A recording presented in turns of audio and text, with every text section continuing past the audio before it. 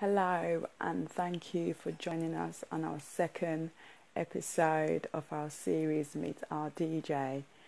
Today I will be speaking to the zesty Sarah Giggle.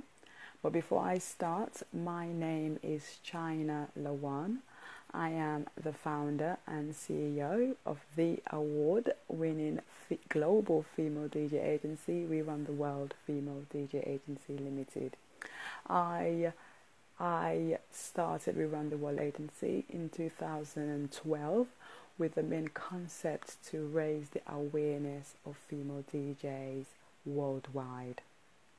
If you missed our episode last week, I was speaking to the bubbly Suki Ray. You can listen to the podcast on our SoundCloud, and that's We Run the World Female DJ Agency on our SoundCloud. Before I carry on, just want to shout out to our sponsor for this episode, the wonderful, talented Jenny Gareth Global. We will be giving one lucky viewer one hour one-to-one with the talented Jenny today via Zoom. So please stay locked, stay tuned, and our lovely, zesty Sarah will be telling one lucky viewer how you guys can be able to get the session with Jenny. So let's bring in Sarah.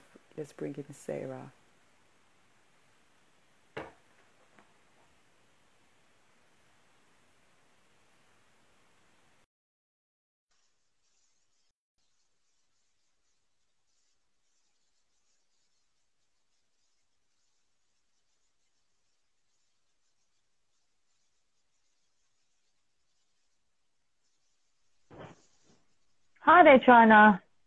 Hi, how are you? Yes, not too bad, not too bad. Fantastic. How are you today? You. Not too bad. Thank you for joining us. I know you're a busy one. That's all right. I know you're a busy one. Right. Thanks for giving us the Not too time. bad, Really appreciate this. Oh, thanks for getting me involved. Oh, thank you. Thank you. You know we love you. We love you off. So we have to get you involved. So how did you get into DJing? So how did I get into DJing? I kind of fell into DJing, I'm not going to lie. I originally was a fire performer, a dancer. I used to do different TV and things like that. And I felt like I was getting a bit old for it all, but I still wanted to be in the clubs and I still wanted to do things. So I'd quit what I was doing, and then I was sat in the pub with the boys, and they were all like, oh, we're doing a DJ competition. And I was like, oh, like, that's hard, because I was in a sarcastic mood. And they turned around and went, why don't you do it then? And I was like, what do you mean? And they went, well, go on, you might as well. So I was like, go on then, and we'll give it a month. And at the time, there was a show called Faking It. So basically, you had a person that had never done a certain thing, that would then try and do something in 1 month and try and become like a pro and try and be like the professional doing it. So I said, go on, like Faking It, I'll give myself a month and I'll do the competition for a laugh. So a day later, I went and bought a set of vinyl decks off a guy with some records, a mixer and everything I needed. And that's how I started DJing. I taught myself. I had a friend give me 1 or 2 lessons, and yeah, it wasn't as easy as I thought it would be. And I had to learn on CDJs and vinyl. But I wanted to be, it sounds silly, I wanted to do vinyl because you can learn as much as you can on decks. But I still think vinyl is the original way. And I think every DJ should actually experience trying to DJ on vinyl because it was so different. So yeah, within 1 month, I then competed in the competition for 195 DJ comp. And don't get me wrong, I wasn't very good. Well, I was good, but I wasn't that good. I managed to mess up my last mix. So they decided to throw me in as a wild card for the last round. And I managed to mess up the first mix. So it didn't quite go to plan. But they were like, you are actually really good. And for a month in, I can't believe you've learnt that well. So I then kept it up. And within 6 months, I was playing all over the place because I did practice driving my family insane for 8 hours a day. I would do beat matching for 3 hours a day. Then I would do other styles, learning different music. If you ever saw my first record bag, you would laugh intensively for how I used to name songs. Because as a DJ, most people can remember things. I'm terrible. I can't remember people's names. If I drive somewhere, I can remember that. But I have to give myself little triggers. So my record bag was hilarious.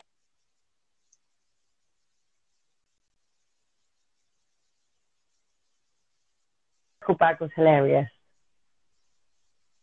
Wow, what an interesting story. So, you know, how did you feel like after you how do you feel like now you're in DJing? What do you feel? Well, I've been doing it 11 years now, so it's kind of become like a second nature. Yeah, no, I feel like I achieved, it sounds silly, it's nice to feel like I've achieved a lot because it does feel like I went from zero to everything and everything in between. So I've played every which where and events, and it's been madness for 11 years. It's only now we're in lockdown I kind of realised just probably how much I've actually achieved as a DJ in my own right by myself. So that's it's so nice. To reflect back how you started and where you are right now. So yeah, I mean I think the lockdown's been the same for everyone, really reflecting on yourself, you know, like what you've done, what you have achieved and where you want to go. Working as well though. So I had to get a job whilst we were in lockdown. That's been different. Oh, that is so hard working of you, Sarah. You're not joking. You're out there. Well, do you know what it is? I love it's that. Because I knew that that DJing has become like a kind of grey area.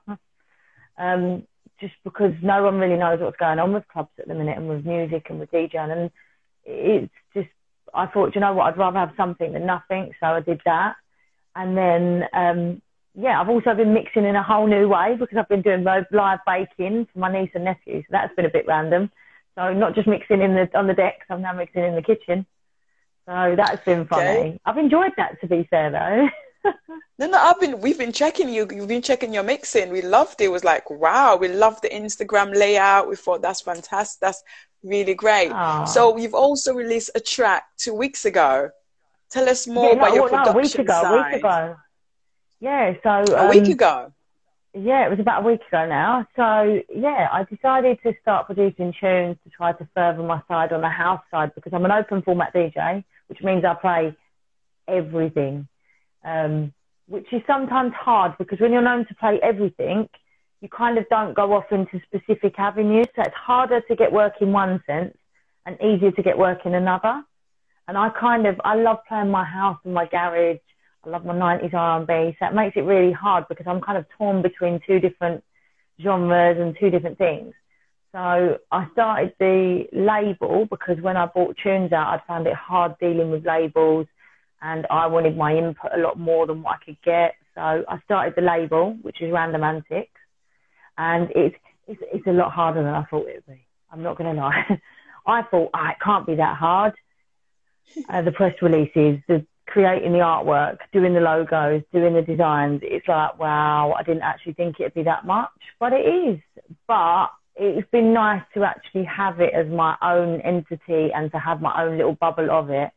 And although it takes a long time to progress with it all, it's nice when you get some great feedback from some good DJs that you respect. So that's cool. But it definitely isn't as easy as I thought it'd be. But it's nice because I wanted it all to be in my entity, not to myself, but as in, if I ever leave music, I haven't got like 8 different labels. I've got my own label, it was a nice moment to be able to have my own label, I'm not going to lie. But it does still make it quite hard because I'm still open format as a DJ, so it's kind of still tricky. So moving away, because you did touch on, DJs that you inspired. So who are some of the DJs that have inspired you? Yeah, do you know what? There's been obviously where I used to dance, one of my great inspirations, just because of how he mixes and how amazing talented he is, definitely DJ EZ. He was like a pioneer in garage music. How he played was very different. I remembered. I love watching him play. He's great to watch. Boiler Room Sets, that is the one. If you're learning to DJ, go and watch his Boiler Room Sets because the talented difference in what he does is crazy. Another few people that inspire me, it's definitely Majestic. Majestic is on Kiss. He's fabulous. He was an MC. He's a DJ. I love him to pieces. He's amazing. He's someone that's always helped me. Another person that I adore to pieces, and I'm so glad that he's finally getting, like, not the breakthrough, because he's always been so talented, but as in he's actually getting the acknowledgement for what he does, because he works endlessly. Sammy Porter, amazing, amazing guy, such a talented DJ. Just, I've got so much respect for the guy. Yeah, I've it's met unreal. him. Like, he's a true inspiration. Sam is amazing, and he will take my call at 4 in the morning and tell me what I've done wrong with something. So, He's a cool guy. Really cool he's guy. I've met amazing. him before in China White. He used to be a resident DJ in China White, so... He's like, literally, he's fantastic. Someone I grew up around, so he's amazing. Like, we've always DJed in the same places, and I used to actually work for his company. So that's pretty crazy. But Sam Divine, obviously, for the girls, has made a massive influence to a lot of girls. I would say she's an influence more as I love her style and I love what she's managed to achieve. Because I've met her on vague occasions, but she's just one that I think's done loads for women in music, so I feel like that's great. And then SKT, I love that he's got an amazing little dog at the minute. No, I love that he's got some fabulous tunes out there. He's always worked hard. He always gives me time of day when I need him to, if I need him to. So there's certain people that I've got a lot of time for because they're still so humble, yet they're massive artists. Battery, so it keeps kicking my signal.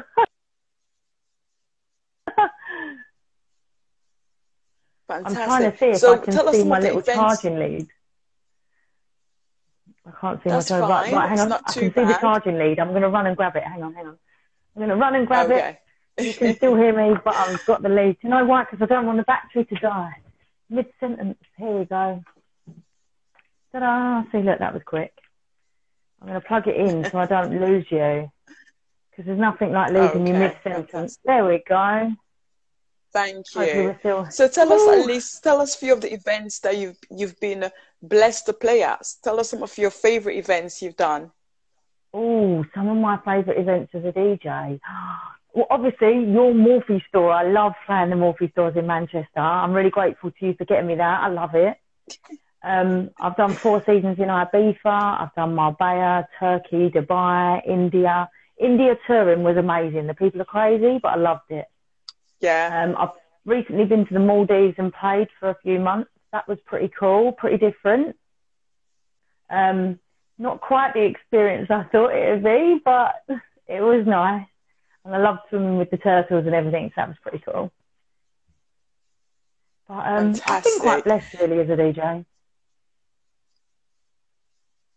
That's really, really good to hear. So who would you like to DJ with? Who would you like to DJ with? I know you've told us who has inspired you. Is there any one of those DJs you would like to DJ with? Is there anybody else?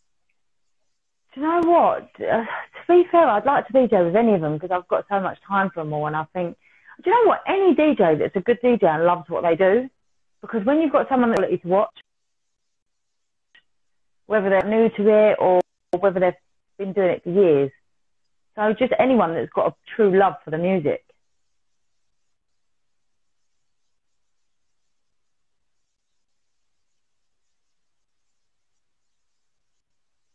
You still there, China? You don't really mind. You don't mind. You want to DJ with anyone. Yeah? Yeah, just someone that enjoys what they do. Really? Say that again. You caught up there. I said you don't. So I said to you, who would you like to DJ with? I mean, you've told us who inspired you. Is there anyone out there that you like to DJ with? Yeah, no, I said they do, and they enjoy the music that they play. Because it sounds silly if you've got to lay that when you're DJing with the person. That's always amazing. Okay. Just shout out to Jenny Gareth for sponsoring this episode.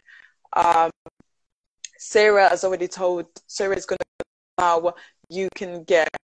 So you can have the opportunity to meet Jenny one-to-one with Jenny.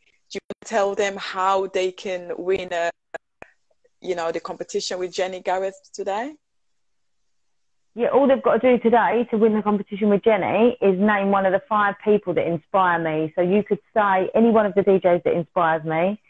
We had DJ EZ, we've got Sam Divine, we've got Majestic, Sam Porter or SKT. If you name any of them below, the winner gets picked and will be put up later on, so you can win your hour Zoom session with the amazing Jenny Garrett. Absolutely. After the break, Sarah's going to be back and she's going to be DJing for us live today. So fantastic. We're going to love it. We're going to love it. But thank you so much for taking the time out to actually speaking to us. We really appreciate it. Definitely. Thank you so much. And we will see you shortly. Thank you. See you soon. See ya.